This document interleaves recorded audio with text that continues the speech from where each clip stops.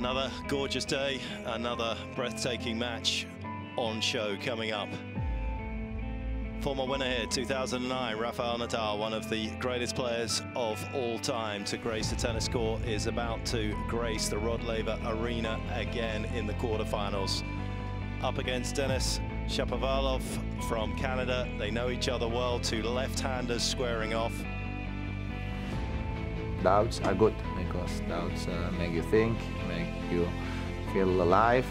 The doubt about my passion and my goal haven't been there, no. So I just keep going, I just keep working and to keep playing some good tennis. Champion stuff here from Nadal at the moment in the opening set. Why you won? I think it's unfair, you know, how much Rafa's getting away with. I mean, I'm completely ready to play, and the clock is ticking. Wow, the players are going to have a meeting. In my opinion, Denis was wrong in that case. I understand that he just lost the set, and in some way he wanted to keep playing quick. I respect everything that Rafa's done, and I think he's an unbelievable player, but you know, there's got to be some boundaries. Just got a little hotter here in Melbourne. Brilliant couple of forehands from Nadal to finish off the second set. I think it was just nerves. I just had to get into the match. I wasn't serving great, was struggling with the return, so the rhythm was off. Well, there's clearly been a bit of an issue. So Rafa getting some medication. Some pretty desperate times for the 20-time major champion.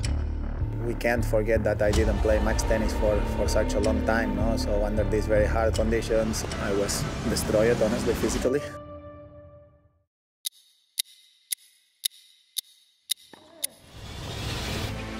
So good. Brilliant. Ecstasy for Shapovalov. Electrifying pace off the strings of Shapovalov.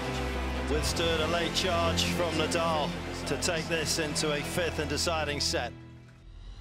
Of course, in the beginning of the fifth set, if I was very worried, of course, yes, about more than worried, I thought that going to be super difficult to win that match. No. Rafa did a good job in the last set once he broke, to hold his service games and serve really big. Oh, he's mugged Shapovalov there. Well, we were all blindsided by Rafa's brilliance here. Cue the applause. It's seventh heaven for Rafa in Melbourne. A seventh semi-final. That was a miracle.